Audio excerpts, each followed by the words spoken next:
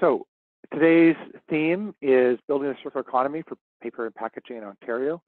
And this is a presentation of the Circular Economy Innovation Lab. My name is Chris Lindberg, and I'm the director of Seale. As I said, we've been welcoming people to introduce themselves in the chat bar, say who their name are and where they're from, so you can get a sense of who else is on the line. We're expecting about 90 participants today. So we're very excited about the diversity of interest. Our agenda, I'll give a bit of an overview of the Circular Economy Innovation Lab for everybody, and then we'll jump into the vision for the future of printed paper and packaging in Ontario, and have four perspectives, from different parts of the printed paper and packaging system. We have Jake Westerhof from Canada Fibers, a waste management company and urban mining company, John Coyne from Unilever, Ian Ferguson from Chantler Packaging, and Brendan Seale from IKEA Canada. Then we'll close up with a bit of thoughts on where Seale's going next, and time for a Q&A session with everybody.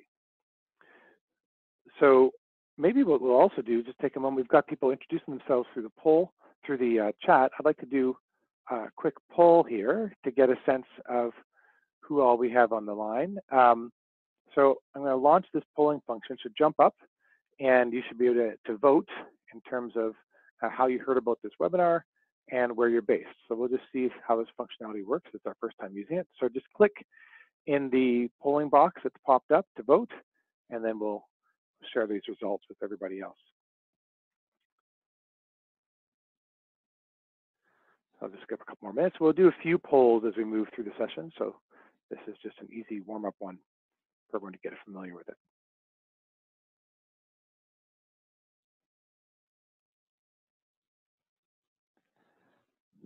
All right, I'll just leave another 10 seconds to vote before we close this off, if you're still getting used to it. And for those who have just joined us, we've also invited people to introduce themselves through the chat functionality as well, so you can get a sense of who's on the line. So I'm going to close the polling here, and you should be able to see the results. So we have people really hearing about this webinar from predominantly from their network, and we have about half people from the Greater Toronto and Hamilton area, some people from Southern Ontario, some people outside of Canada, and other parts of Canada. So just wanted to do that to familiarize everyone with the polling functionality here, and now we'll move on to another part of the presentation. So I'd like to start by giving everyone an overview of the Circular Economy Innovation Lab and the work we're doing. So we are a process that has been convened by the Natural Step Canada with support from leading organizations from across Ontario and Canada: Unilever, the Canadian Tire, the J.W. McConnell Family Foundation, Canada's National Brewers, the Ontario Waste Management Association, Celestica, Smart Prosperity Institute, Interface, Bank of Montreal, IKEA, the Government of Ontario, WP Warehousing, Owens, Illinois, and the region of Peel. So we're very gracious to their support, both financially and through our steering committee and our technical advisory committee. And a word about the Natural Step. We're a national nonprofit organization that's part of a global network of groups working to accelerate the transition to a sustainable society. The core of our work is we have a science and systems thinking-based framework for sustainability that's been used by hundreds of organizations around the world. And we deliver three core programs. We deliver training and sustainability, advisory services and sustainability. And then the heart of our work and the focus of today is our Sustainability Transition Labs, which we have three. You can check out our Energy Futures Lab, our Natural Capital Lab, and of course, our Circular Economy Innovation Lab. And the reason that we do this work with the labs is really to deal with what we call wicked problems. So these are challenges with no easy solution, where no one private or public sector actor can change or influence the system on their own, and where there's sometimes some tension and discord. You can imagine that with our Alberta Energy Futures Lab, where there's a lot of polarized perspectives around what the future of energy systems, and where solving the issue really requires some fundamental changes to the system itself. It's not just a matter of a few new tweaks. And in this context, our labs have been designed to tackle these challenges by helping to identify and scale innovations, helping to shift the rules of the game both within and across organizations, and build awareness, understanding, and new narratives about what's possible and about the need for action. So of course, the circular economy is one of these wicked problems, and the core question we're tackling is how we accelerate the transition to a low carbon circular economy in Ontario and Canada and more broadly. And by a circular economy, we really mean a world without waste and a world where we've really optimized the value of all of our products and goods and materials. And that means working towards a regenerative economy, one that thrives within nature's limits, that's characterized by circular products and materials designed for multiple lives and repeated profitable cycles of reuse, repair, and recycling, and one where there's really efficient production and consumption that's powered by closed loop manufacturing, renewable resources, and low carbon energy sources. And ultimately, that's about delivering the highest value and utility from the products and materials we use, rather than losing a lot of that utility through disposal processes. So here you get a sense of what's been, how that that idea of the linear versus the circular economy. You know, our current economy is predominantly linear in terms of the flow of resources, from natural resources through to disposal. And the circular economy aims to close the loop and create more closed loop value systems and supply chains where materials and products are maintained for over the long term, where they are reused after first use, or shared or redistributed through sharing processes like Airbnb and other aspects of the sharing economy, through and at the end of their first useful life cycle, they can be recycled or remanufactured or repurposed, and then also through, for organic materials, can go through composting or biochemical feedstocks. And by doing this, we're maximizing the value that can be attained from our materials and products, and we're also minimizing the ecological consequences. So the drivers for a circular economy are many. I won't go into these in great detail today, but they can be three broad categories. First, there's an economic driver. This is $1 trillion opportunity globally, a multi-billion-dollar opportunity for Ontario. A second driver are the ecological tipping points that we're approaching around climate change, around ecosystem degradation, biodiversity challenges that if we don't shift our economy, we're going to run into significant problems.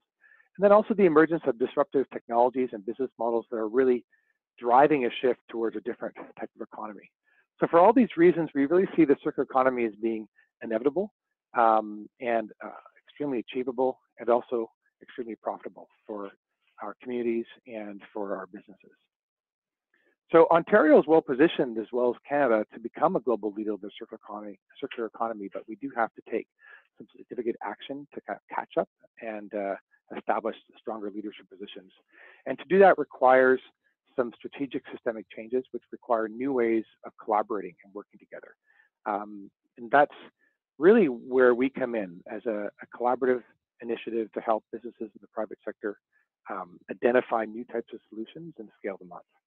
So our mission is accelerating this transition through characterizing and identifying the opportunities for governments and businesses, then bringing them together through collaborative processes to accelerate the most promising ideas, whether those are initiatives to address systemic barriers to innovation and to the circular economy, whether those are innovation moonshots, real game-changing ideas that can dramatically accelerate this transition, or simply helping organizations shift towards more circular services, products, and policies. And then we also work to build momentum for change through outreach and education and engagement with different stakeholders and groups throughout the province and the country. And the real core of our work are our rapid labs and fellowships. And these are processes that bring together leaders and innovators from across the economy to come together in a collaborative kind of multi-month process to develop a shared vision and understanding for the future in a circular economy, and to then work on strategic initiatives that can help achieve that vision, to then work on enabling innovation within their own organizations and building a broader awareness and commitment to it. And the focus of our conversation today is on our printed paper packaging rapid lab, which occurred in the fall. It's our first major event. It involved these 25 fantastic people from different parts of Ontario, and from regulators to producers to retailers, the whole kind of range of the value chain, who came together over a series of 5 workshops over 2 months to develop a shared understanding of the system, the printed paper packaging system, and the current barriers and challenges. Then develop this shared vision and set of innovation pathways for achieving it, which we're going to go into now. And then also start to work on collaborating together. So testing and prototyping different ideas and initiatives that they could work on, and working on forging some long-term partnerships. So we had great feedback from that, and our main output was this vision for the future of printed paper and packaging in Ontario, which we were pleased to release just a week ago or so. And that's, of course, available for download on our website, and there's lots of information there. So what I'll do is I'll give a very quick overview of some of the pieces of this, and then we'll jump over to our panelists. So first off, the first part of this is really articulating a vision of where we think printed paper and packaging needs to go in the future to both thrive and to align with the circular economy imperative. And that the vision really had two overarching themes: one of functionality, the importance that printed paper packaging in the future needs to continue to meet its requirements in terms of function, in terms of marketing and branding, in terms of safety, efficiency, and performance, and that's paramount. Packaging has a really important set of functions and purposes it has to achieve that can't be compromised by the imperatives of sustainability or the environment. But there are pathways to achieving that and being aligned with sustainability, the second pillar of the vision, which is really around maximizing value and utility through some of the themes we've talked about already: supporting multiple cycles of use, through refurbishing and repurposing and recycling. So having packaging designed from the outset to be able to be repurposed and recycled. Produced through efficient processes that reduce materials where possible, that are able to support reintegrating biological materials to the biosphere, respect social equity, and align with science-based principles for sustainability. And in articulating this vision, it's accompanied by a broad description of success, a number of different characteristics that we expect to see in 2030 if we are on track for achieving this mission. And that ranges from ensuring that we have strong markets that reflect the true costs and value of materials, so that many packaging materials don't have end markets right now, and that's going to need to be an important area of work. Right through from the design to the use of these materials, that we've really shifted and reconceptualized waste in organizations, so that as groups like some of our partners, Celestica, have done, we've really actually literally removed it from the nomenclature and the vocabulary of the organization. We've radically reduced emissions. We've created a level playing field for sustainable products and materials, and a whole other range of characteristics of success that you can dive into in more detail in the report. And then we use this vision to work backwards, to backcast if that's where we want to be in 2030. And this is the heart of the work that the Natural Step does, is to backcast from that to where we are right now and look at what are the innovation pathways, what are the big strategies that are needed to get from where we are right now to work towards achieving that vision. And the group identified 4 broad innovation pathways. And I should say that this vision document was the result of this collaborative process and all the input from all these different leaders. It was a really engaging and cooperative process. So the 4 innovation areas, innovation pathways that were identified were rethinking waste to create a circular economy culture, optimizing circular design and production processes, strengthening province-wide recovery systems, and adopting public and private sector policies. On the rethinking waste and creating a circular economy culture, there's a real need to engage consumers around the opportunities of the circular economy and how to and what types of packaging options and processing to look for, engaging businesses, and enabling collaboration across value chains to create the set of conditions needed to shift in that direction. The second set of innovation pathways was really around optimizing design and production processes. So these are the core shifts in business strategy, from product life extension, so looking at designing packaging for multiple life. Again, our partner Celestica, for example, with recovering and repairing and reusing shipping pallets, for example. Shifting towards circular supply chains, where you're using recovered recycled materials in the production of packaging. And I know some of our partners, Interface and Unilever, can speak to their work with using recycled materials, and even Interface taking recovered fishing nets from the ocean and incorporating them into new carpet. Shifting towards package optimization to really make sure that we're doing things in an efficient way, and looking at all these areas around the resource efficiency of production processes.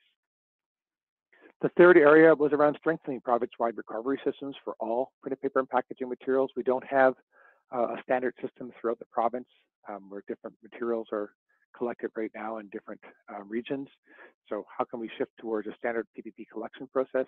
How can we invest in the advanced processing technology? I'm sure Jake will speak to that when he's up in a moment. And is there a need for more alternative collection systems? You know, things like we have with the beer store the deposit return system for liquor bottles that's been effective at recovering 96% of beer bottles. Are there other kind of return to retail type processes that would complement the systems we have in place right now? And the fourth area was really around adopting public and private sector policies that support the circular economy. So these are our metrics. So shifting how we're tracking and measuring and reporting on this in the province, looking at industry standards and guidelines, they're like the new zero waste standard, investing in circular economy innovation and enabling that innovation within our companies, aligning procurement practices to support the circular economy, and aligning other government policies and regulations with that. So that's a quick overview of the circular economy, the vision we have for printed paper and packaging. And before I go to our panels, I just want to ask a couple more poll questions. And oh my goodness, did I leave the poll results up this whole time? I'm not sure if I did. Hopefully that wasn't in anyone's way. What I wanted to do was just ask people for their understanding of the circular economy. I'm just going to open this polling now for yourself, and so our panelists can know.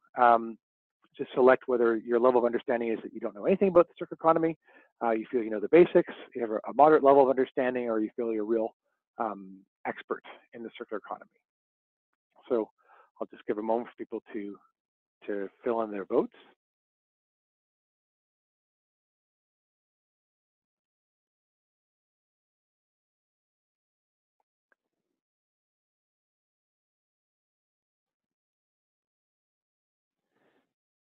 So just give another 10 seconds for the last few people to vote.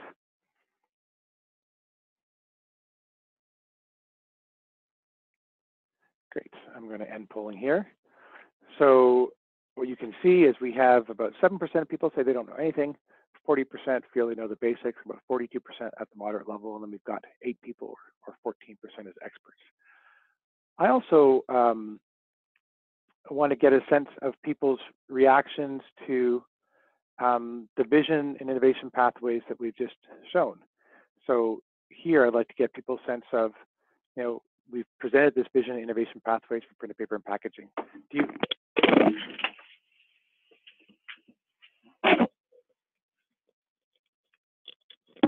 Pardon me, I dropped the phone. I'm not sure if that counts like dropping the mic in the music production, but my apologies for that. So whether you think it's this vision is too ambitious, whether you think it's the right level of ambition of what we need, or whether there's anyone who thinks it's just not ambitious enough, it doesn't go far enough in terms of what's needed for the future of printed paper and packaging. So I'll just give another few seconds for the last people to vote. Okay, great. So here, what we can see is we have about 7% who says too ambitious, should be scaled back. 88% around saying this is the right level of ambition, and a few people saying that it's not ambitious enough, we need to go further. So I think with that background context, what we can do now is launch into our panelists. We're going to start with Jake Westerhof from Canada Fibers, and then we'll go to John Coyne from Unilever, Ian Ferguson from Chantler Packaging, and then Brendan Seale. So I'm going to invite Jake to unmute himself and give us his thoughts. Thanks, Chris. Hello to everyone on the webinar. So firstly, Chris, I'd like to congratulate you and Danielle and everybody at the Natural Step for this initiative, the energy and the effort that's gone into this to date. I think it's quite remarkable, so kudos to all of you there. So the circular economy and Canada Fibers. Fundamentally, the circular economy and the use of materials as secondary resources, you know, is a core principle for who we are as a company. We take discarded materials and we give them life again. So the principles of the circular economy certainly align with our beginnings. They align with our kind of core values, and they absolutely align with our forward strategy to provide closed loop recycling systems. And the graphic that I'm speaking over today is sort of our circularity with respect to Canada Fibers and the Urban Resource Group, and how we see ourselves as being collectors of materials, recovering these materials in our MRFs, and then sending those materials on to the recycling parts of our company to be made into new products and or materials to be made into new products. So we certainly are, you know, it wasn't a difficult decision for us to come and participate within this group of 25 individuals. Couple of comments toward the vision statement that was created out of the Rapid Lab.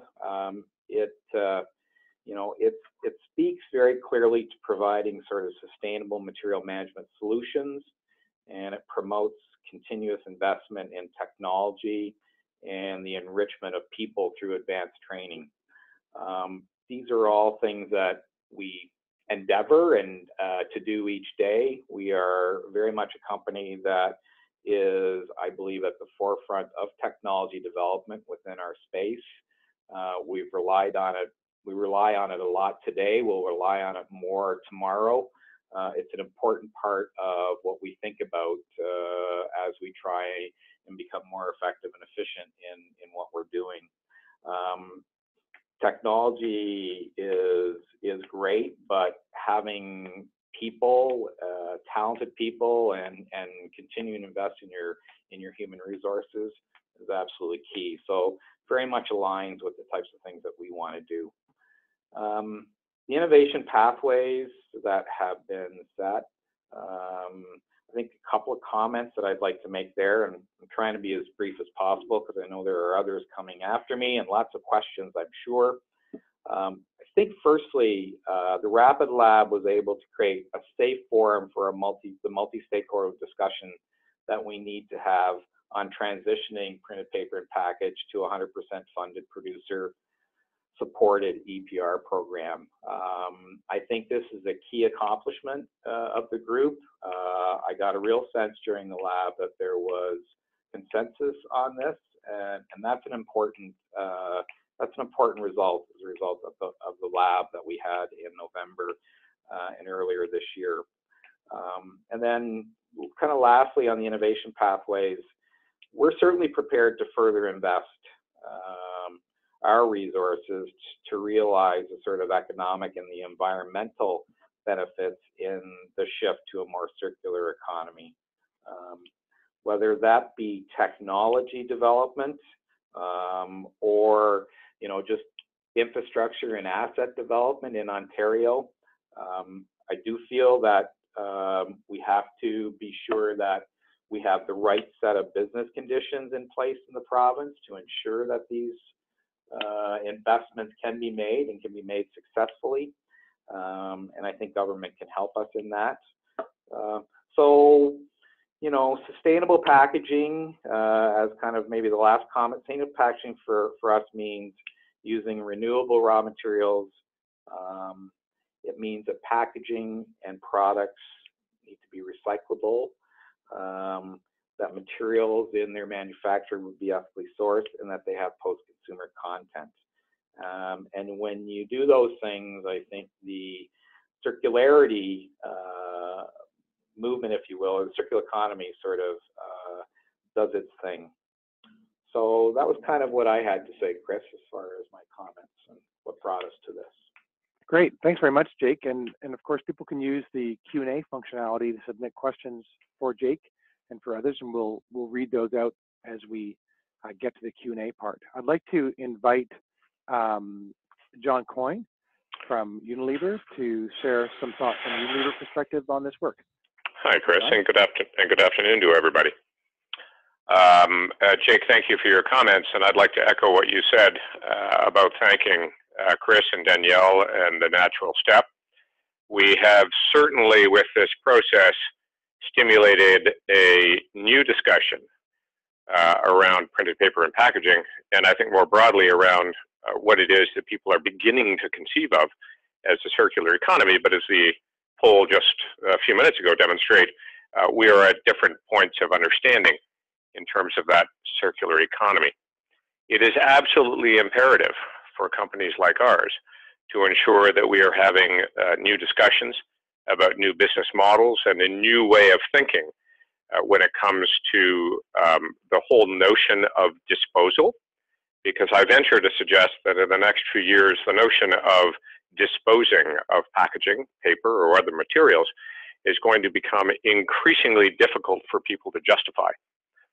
So there is now, I think, more appetite for taking a longer view of these things, that the consumption cycle when it comes to our products, whether we're in the fast-moving consumer goods or any other kind of industry that has disposal as an element of consumer use, I think we're all becoming better versed at taking the longer view of the impact of those cycles.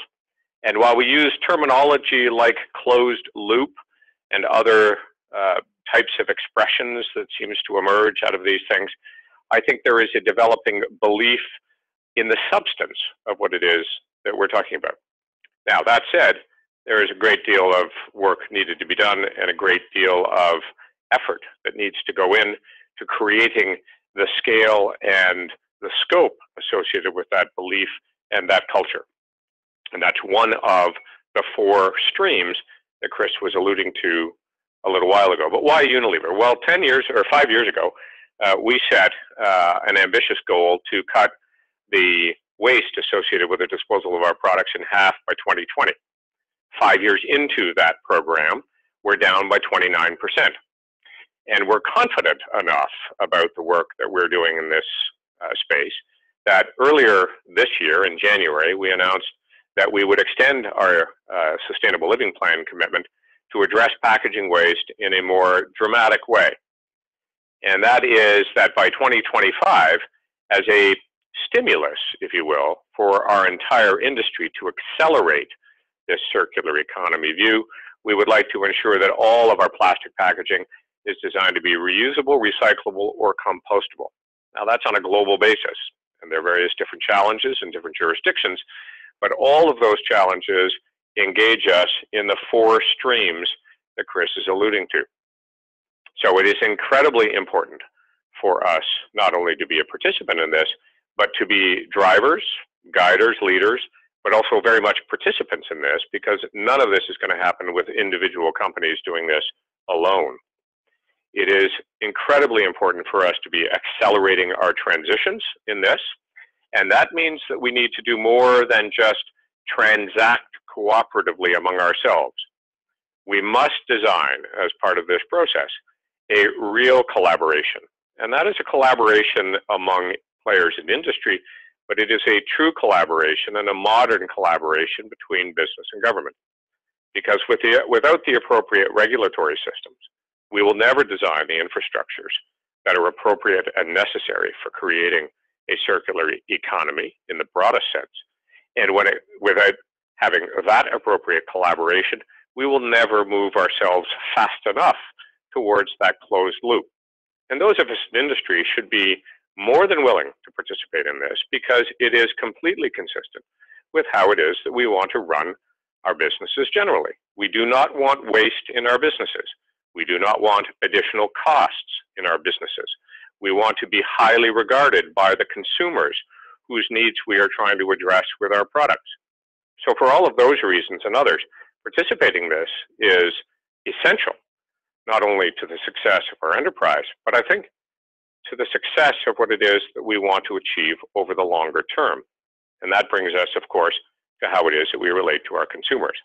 So whether it's our company selling consumer goods or another company selling any other type of product or delivering any other kind of service, this debate and this discussion about the closed loop notion of a circular economy is going to become increasingly essential to how it is that we think about our businesses. And we're going to have to do that at a scale that is truly meaningful for the consumers that we want to serve.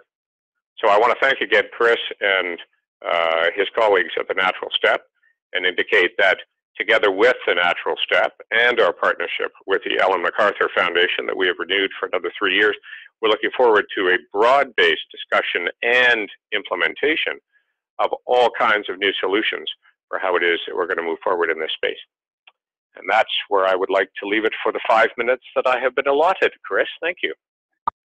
Thanks, John. We'll have time to hear more from you as we get into the questions and answers.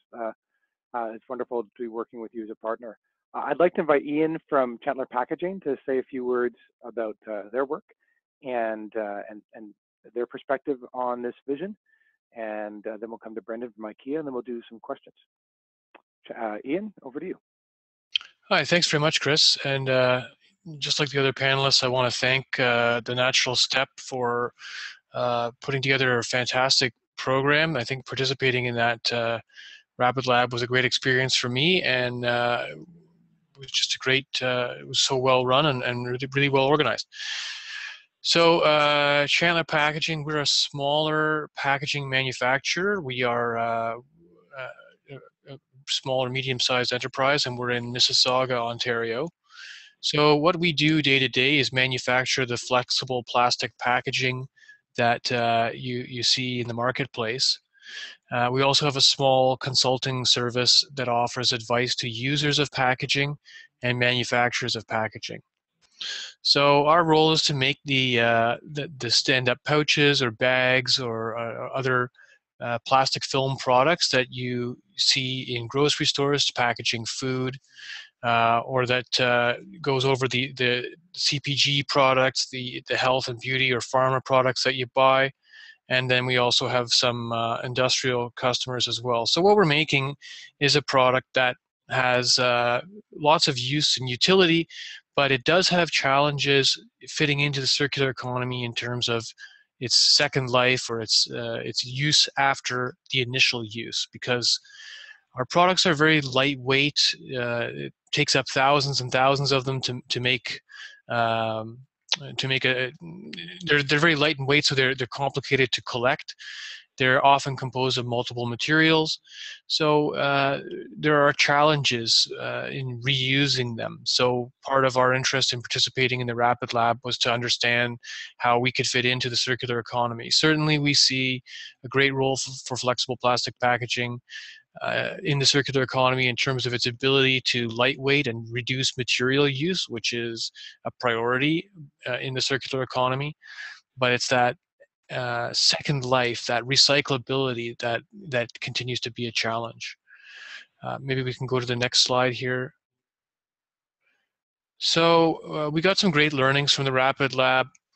I think the key learning that we picked up on is that the printed paper and packaging system is extremely complicated, and it's like the cliche about the people who are vision impaired and they're trying to understand about the elephant that they're touching, and they're each feeling a different part of it, and they can't really put the parts together. So the municipal government, the provincial government sees one part. Brand owners and product manufacturers see other parts. In the case of Unilever, they might see very deeply. In the case of IKEA, they might have lots of insights. But also there are tons of medium-sized producers of products in the Ontario economy, and their vision for the whole circular cycle could be a bit more constrained. Retailers have a part to play, and then of course there are people like us who are supplying that demand for packaging. One key learning that we've picked up on is that many of our customers are not sure what's going on with the legislation. I don't think that's to blame anybody making legislation out there. It's really just unless you have a sustainability department full-time at a company, it's difficult to get visibility on the implications of some of these legislative changes. Okay, I think we can progress to the final slide here. So understanding that it's our role to help inform our customers of what these changes are going to be, and trying to anticipate what their needs are, we're reaching out to our sales team to try and understand what the level of knowledge is of our customer base. And I think the poll that was administered earlier in this webinar shows that there is some knowledge out there generally about the circular economy, but from our experience, helping brand owners understand what that means for them, they're not entirely up on where it's going to take them. So we want to continue that conversation. That means continuing to work on the projects we started in the Rapid Lab, and we need to talk to our stakeholders and get them up to speed. So we're considering an outreach strategy to educate our customers that is going to help us understand, help them understand what the circular economy's impact on their business is going to be, and what that might do to the fees that they're paying to the sustainability or the stewardship system now. We also want to understand what they expect from us in terms of the help we can provide. So does that mean they want us to bring new products to the table, to the market? Does that mean they're looking for new advisory services that help them understand where they are right now and what they could move to? And then it also means planning for a circular future. So one of the frustrations that we are that we've picked up on from our customer base is they often spend time and effort investigating new materials or new products for packaging that cannot be recycled, it cannot be collected, cannot be turned into something else. So there's an issue of what can we, they want to throw their money at something useful and see the return on it in terms of sustainability. But if there's no process in place to collect some of the innovative new materials that build themselves as compostable or degradable or whatever in the marketplace or recyclable, then they're not really putting their investment to best use. We also want to talk about tools. So we may have a role to play in helping them understand their impact on the system as a whole. And that's really all I wanted to say about our participation in the Rapid Lab. Thanks very much, Ian. Again, you can submit your questions for Ian through the Q&A. And so our fourth panelist is Brendan Seale from IKEA to give their perspective as one of Canada's leading retailers. And then we'll go to a bit of a Q&A, and then we'll talk about where Seale goes from here. Brendan? Thank you very much, Chris. I appreciate it. And it's a pleasure to be on the call with all of you today. Thanks for having us.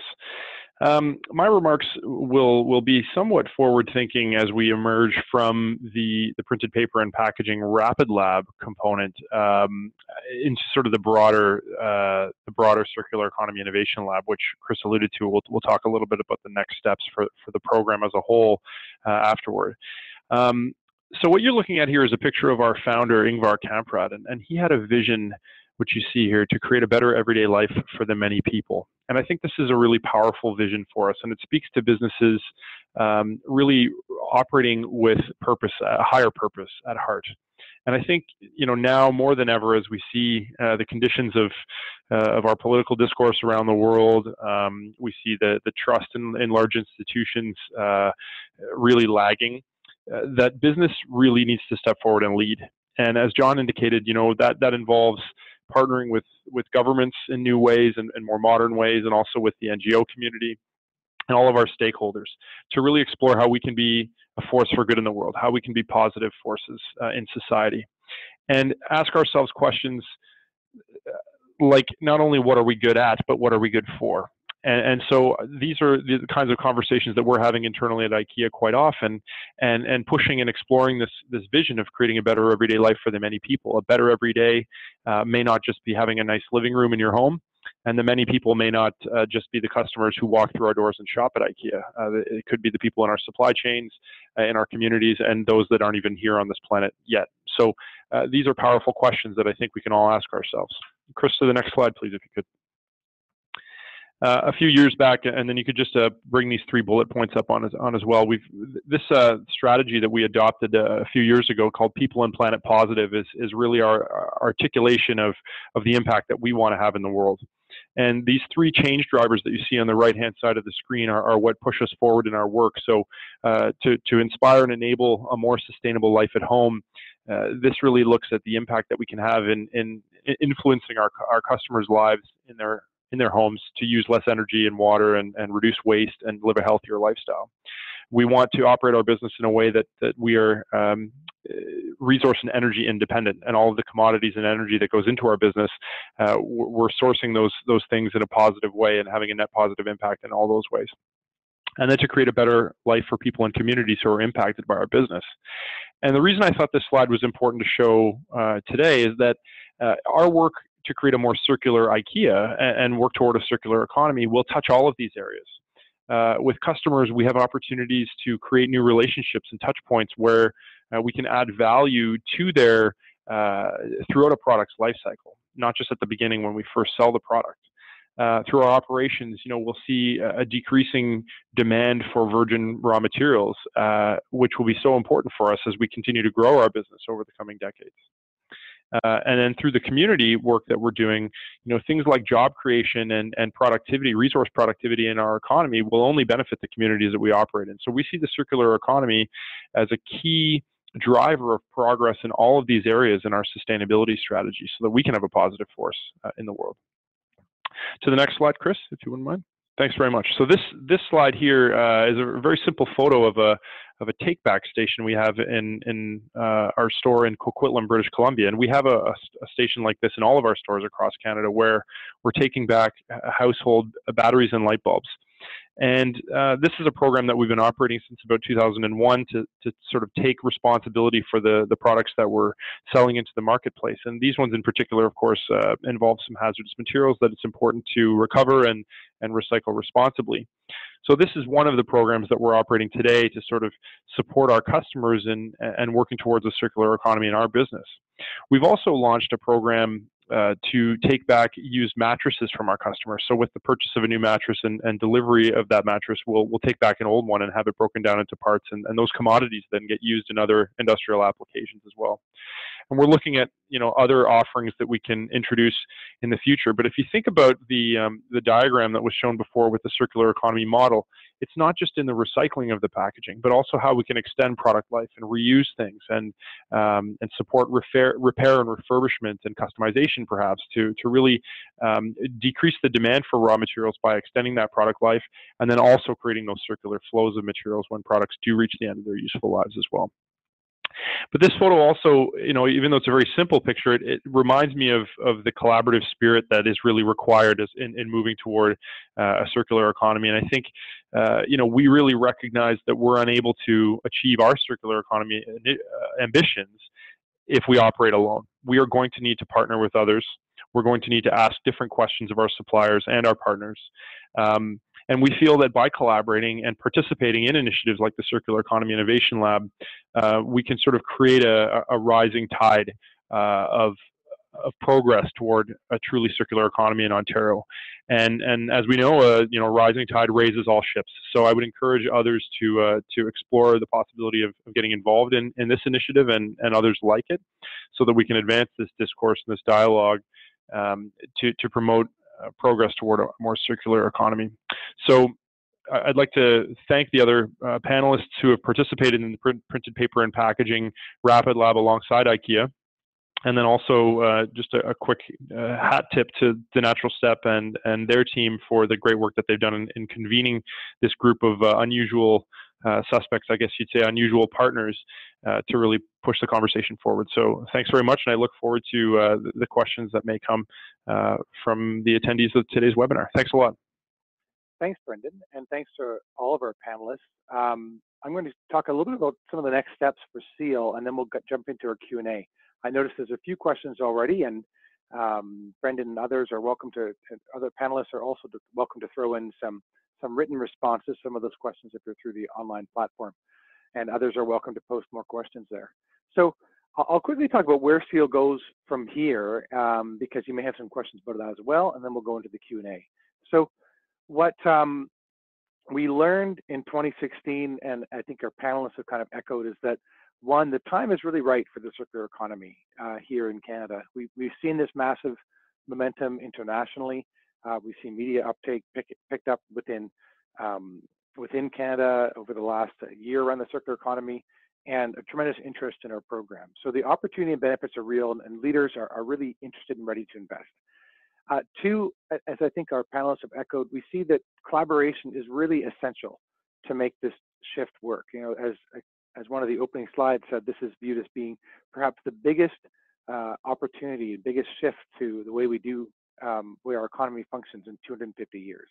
So this is a very significant undertaking, and we need to have people collaborating all across different sectors and value chains. And then the third lesson we've had from this first year is that there really is a critical role that a group like Seale can play here in terms of convening this forum, developing a shared vision and using that to backcast the different strategies and innovative projects that are needed to move things forward, supporting strategic collaborative actions, and really building capacity for circular innovation. So as we go into 2017, we will be launching a fellowship, which will take this process we use for the Rapid Lab and expand it to look at the entire economy over the period of a year. I'll speak to that in a moment. We'll be launching a number of circular economy innovation workshops for individual companies and for value chains. And we'll be continuing to help advance the work on printed paper and packaging. There are a number of collaborative initiatives that have come out of that Rapid Lab that we'll be working to support in the coming months. And then in support of all those three, we'll be developing different resources, case studies and guides, etc. We'll be doing some outreach, speaking at events, and offering a webinar series on different aspects of the circular economy, and developing partnerships, including both local partnerships with Ontario with different organizations, including different design innovation centers, and international partnerships with groups like the Ellen MacArthur Foundation to bring their resources and knowledge into the Canadian context. I'll mention briefly the fellowship because that's something we're very excited about. You've heard today about from different panelists who are part of our 2-month process on printed paper and packaging. They brought together 25 leaders. We'll be launching later this year in April. We'll be launching an application for people to join our fellowship that will look at the transition of Ontario's economy as a whole, looking at both the broad-based shift and some specific themes and sectors, some of which are to be determined. In particular, we will have printed paper and packaging continued through the fellowship. We'll be looking to develop a vision and innovation pathways and set of projects and materials for this broader transition. So taking what you see with the printed paper and packaging work and expanding that to look at other aspects of the economy. And so we welcome people to join us in this fellowship process. We'll be looking for a great diversity of organizations to participate. We'll also be launching these innovation workshops. We'll aim to take some of the processes and tools that we used effectively in our Rapid Lab and some of the training tools developed internationally on the circular economy to help organizations kind of identify, test, and prioritize their own circular economy innovations. And these workshops can be structured for individual businesses and also for value chains. So if you're an organization that has a few strategic partners and you want to go through this process together, that's something we can look at. And usually it'll be a format of multiple sessions over a few months so that people are actually doing some prototyping, typing, and testing individually within their teams. And so we welcome you to join us in this work. You can sign up for a newsletter. You can contact me about becoming a sponsor, convening partner, and you can stay tuned to apply for the fellowship and be part of some of these projects as we go forward. So that's a little bit about where we're going next. What I'd like to do now is open it for questions, and we have a few already that have come in. So I'm just going to open that myself. We had a first question around what does all this mean? Let's start with a really tough question. Thanks, Aaron. What does this mean for the bottled water industry? Does this actually mean the end of the bottled water industry? And Jake has volunteered to tackle this question first. Jake? Well, thank you, Chris. So No, it doesn't. It doesn't mean the end of the bottled water industry. I think there is a time and place when getting a drink in a bottle is convenient and necessary. I think what the Rapid Lab did do, though, is that it sort of resurfaced the whole notion of refillable water bottles, to the point where we even have a special project that's looking at trying to promote further the use of refillable containers for water. How's that, Chris? Thanks, Jake, and I'll welcome other panelists to jump in on this question too. I mean, I think, as Jake alluded to, this is when we look at this vision, there are two pieces. There's the sustainability of our printed paper packaging products, and then there's the functionality. And as Jake alluded to it, there are times and situations where bottled water, prepackaged bottled water, is the right solution that meets those functionalities. And there's other times when there are better alternatives that one can use. So it's not about the end of bottled water, but it may be a shift in how people get their water and how frequently they use different modalities. Chris, it's John. May I add something to that? No, I don't think it's going to mean the end of the bottled water industry for that reason alone.